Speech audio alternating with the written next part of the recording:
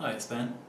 In this video I'm going to quickly go over the common foods that eczema sufferers are allergic to, a few foods that nutritionists advise us not to eat, the foods that we're left with, and then talk about different popular diets and how some eczema sufferers benefit from them. I'm also going to talk about how you can tailor a diet to your needs and how you know whether or not a diet plan is right for you.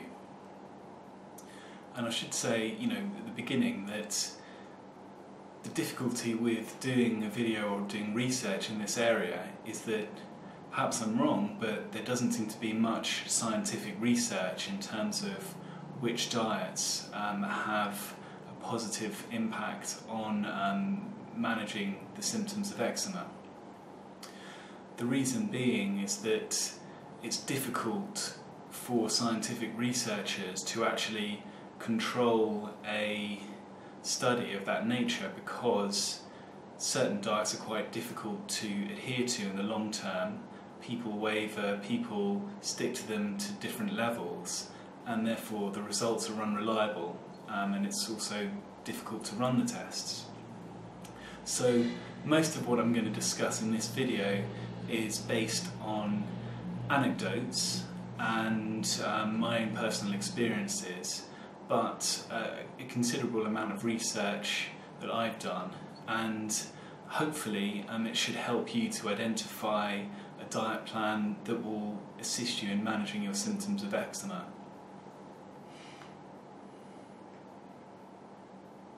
So firstly, just a quick overview of what was covered in the previous two videos. Firstly, risky foods that eczema sufferers are commonly allergic to include soy products, products derived from wheat, including white bread, and in particular refined wheat such as pastries or crackers. Dairy products, in particular pasteurised cow's milk, nuts and seeds, and egg, either egg white or egg yolk. So, as I recommended in a previous video, eczema sufferers want to be wary of those foods and perhaps get an allergy test to see if they need to eliminate those from their diets completely, or do an elimination diet.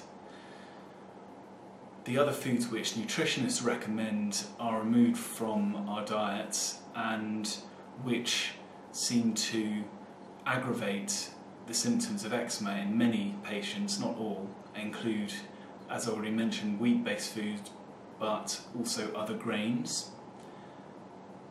dairy products to a greater or lesser extent, all junk food with any additives, flavour enhancers or preservatives, iodized salt, things like sweets with added sugar or soda drinks with added sugar, processed meats because they have chemicals in them, for example preservatives and also iodized salt, and also want to avoid any stimulants and drugs like alcohol,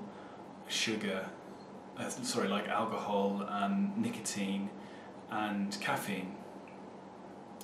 What that leaves us with is green vegetables, healthy sources of fats, good quality sources of animal protein, root vegetables and fruits, preferably low glycemic fruits, and depending on whether or not you tolerate them, whole grains. Now, I don't think that there is a single diet that's optimal for all eczema sufferers. I think that there are a lot of different diets which can have benefits, and it seems to depend on what the causes of the individual's eczema are. Their genetics it seems to affect how a different diet plan or different ratios of macronutrients in the diet benefit or cause problems for an individual.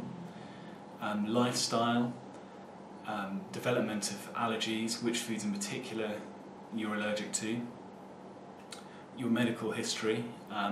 It seems that the use of antibiotics can actually affect our allergies and also our sensitivity to foods. and any intolerances that you might have. So an intolerance is where you have digestion problems as a result of eating a certain food, rather than an allergy, which usually manifests as something like eczema or hives. So as you're sort of working out what diet might be suitable for you, based on the foods that I mentioned already, you want to be sure that you can manage it in the long term. And signs that you can manage it in the long term is that you feel full and last comfortably for a few hours after each meal. You're energetic, and you don't have severe outbreaks of eczema or hives or dermatitis after eating. You feel clear, and you have adequate energy and no digestion problems.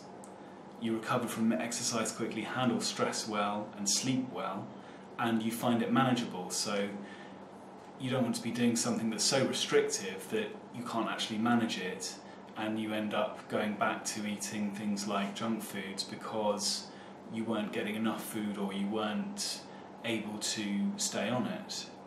So you want to consider all of those. So it's about, being easy on yourself, and of course all of those points that I just mentioned can be affected by other areas, not just diet. So diet can influence them, but there could be a huge number of things that could influence those things that I just mentioned.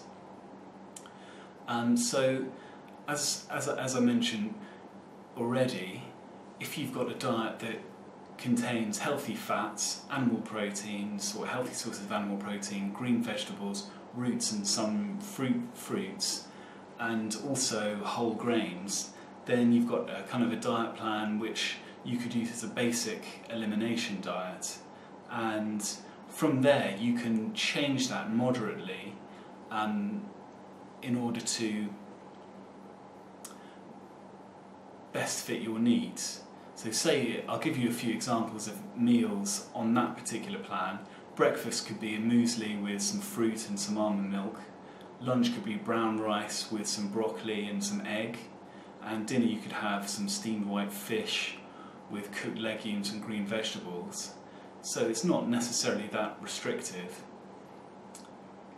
However, a lot of eczema sufferers do have problems with grains, so they may wish to move more towards a diet that restricts grains as well, and that is basically the Paleo Primal diet. I'm not an expert in the area, but the idea is that we eat foods which our ancestors in the Paleolithic era would have eaten as hunter-gatherers, so animal proteins, vegetables that are foraged, fruits, and healthy sources of fats. So that diet in particular does seem to benefit a lot of eczema sufferers, and it's also a good one to use as a basis for an elimination diet because it does tend to move out all the nasties. So if you're not sure about foods, I'd recommend that you start with that and then introduce foods that you might be allergic to and see if you react, and then take them out again. So an example of what you might eat on a Paleolithic diet is something like a smoothie with kale or spinach, some hemp protein, coconut milk and some avocado, and maybe some berries for breakfast. Lunch you could eat potato or egg with broccoli and some other salad, and then for dinner you could have some lamb, maybe stir fried with vegetables, and some avocado or some coconut for the fats, and then for snacks during the day you could have berries or sort of moderate amount of nuts and seeds. So there's a lot you can do with that diet. It doesn't necessarily have to be restrictive. Another example of the same sort of diet is called the body ecology diet, and you might want to do some internet research on both the paleo and the body ecology diets and see if they help you to manage your symptoms of eczema. Now, some people actually have problems with most carbohydrates, and they find after going to the paleo diet that if they change the ratio of macronutrients in their meals and eat more fats and proteins and less carbohydrates, they benefit and their symptoms reduce. And so what you're basically going towards there is what's known as a low carbohydrate or ketogenic diet. And what happens on that diet is, instead of using sugar as your main source of fuel for the body, your body produces glucose in the liver from the foods that it digests, and then also it fuels the body using something called ketones, which are metabolized from the fats that you eat. It seems to benefit a lot of people, and that's the diet that I currently do. It can be very nutritious and filling, and at the moment, as I say, I don't have symptoms of eczema, even though in the past it was very severe. So that's been helpful to me, and it might help you. There are some common diets or popular diets which fit in with that profile. So I already mentioned the ketogenic diet generally, but also the candida diet, and to a certain extent the GAPS diet also kind of fit into this sort of area. So you get a sort of a moderate amount of animal protein, a high intake of natural fats from things like avocados, coconuts, coconut oil, butter if you're not sensitive to dairy, and healthy fats from animal protein like fish. And then you're having low carbohydrates but green vegetables ideally with each meal, and you're cutting out fruits. So an example of a meal plan on this particular diet might be, for breakfast you could still have the same smoothie as with the paleo, but you just remove the berries or the low glycemic fruits. Alternatively, you could have eggs with some spinach. For lunch you could have a chicken salad with avocado dressed in coconut oil, and for dinner you could have, say, steamed fish with some olives, olive oil, extra virgin olive oil and green vegetables. And then for a snack you could have another smoothie or some chicken bone broth, which is basically soup stock. And yeah, give it a go, see if it helps. Now there are two other diets which are popular and which some eczema sufferers benefit from going on, some don't. Firstly, it's the vegan diet. So it's basically the same as the first diet I described to you, except that you take out the animal protein. So you've got grains, you've got all vegetables, you've got fruits, nuts and seeds, and taking in account of the foods that I mentioned at the beginning of the video, which we need to eliminate or at least be wary of. An example meal plan on the vegan diet plan could be a breakfast of gluten-free muesli with some fruit and almond milk, or gluten-free bread with honey and tomatoes. Bit of a weird combination. You could probably think of something better than that. Lunch, brown rice with some broccoli and black beans. Dinner you could have something like some cooked legumes like kidney beans or a vegetable soup and some brown rice, and then snack on muesli bars or fruit, nuts and seeds throughout the day. And as I said, a lot of people benefit from that, and the vegan diet has been shown in a number of studies to be beneficial for a number of different diseases. I haven't found any studies where it specifically is shown to be beneficial for eczema sufferers. I personally think that many of us need the fat-soluble vitamins which are available from animal proteins, and the high-quality source of proteins available in animal proteins, particularly if we're sensitive to grains. Now, for example, me, I couldn't eat that diet because I don't digest grains well, and they tend to give me eczema. People with candida problems sometimes benefit from going vegan, but also sometimes their symptoms can continue, or their eczema symptoms can continue, even though they're on such a vegan diet. So if that sounds like something that would work for you and fits in with your sort of lifestyle and maybe your ethics, then look into it. And as I say, a lot of people do benefit from using the vegan diets. And then finally, the last one I'm going to mention is the low-fat raw vegan diet, which is made popular by the book by Douglas Graham called 80-10-10.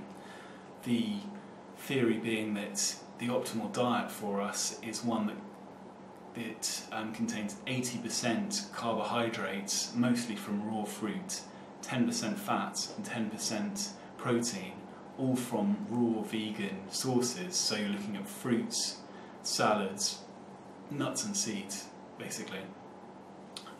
I did that diet for 3.5 years, and at first it had a miraculous impact. I was able to come off using topical corticosteroid creams after using them for over maybe 13 years or something like that. So it was very powerful for me. I think in the long term I didn't succeed because, looking back, I think that it didn't have enough nutrition for my body. I needed more protein, and however, some people are very successful on that diet in the long term. It can be a difficult one to manage because the types of food that you're eating are so different from everyone else, but at the same time it can have great benefits. And I also think that it's particularly good in the short term, maybe for 1 or 2 months, as a way to cleanse the body and re-establish good habits in terms of your eating. So it's something that I'd recommend. Another problem is that because a lot of eczema sufferers are sensitive to high amounts of fruit sugar, or sugar in general, the high amount of fruit actually exacerbates that problem. So I think that if you eliminate the foods I mentioned at the beginning of this video and in other videos, then you might not need to go as far as doing something like the raw vegan diet, and will be happier on the paleo diet, or like me on a low carb diet. So remember as well that when you start out on any diet, for the first couple of weeks, just put your eating plans or whatever you eat during the day through chronometer.com to see that you're hitting all of the right amounts of minerals, vitamins, omega-3, omega-6 fats, carbs and proteins.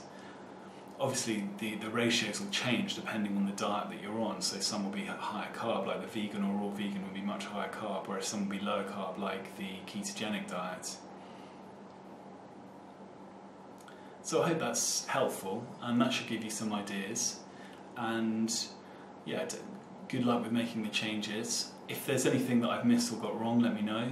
If there's anything that you found helpful, I'd be pleased to hear from you. And thanks for watching, and best of luck with managing your symptoms.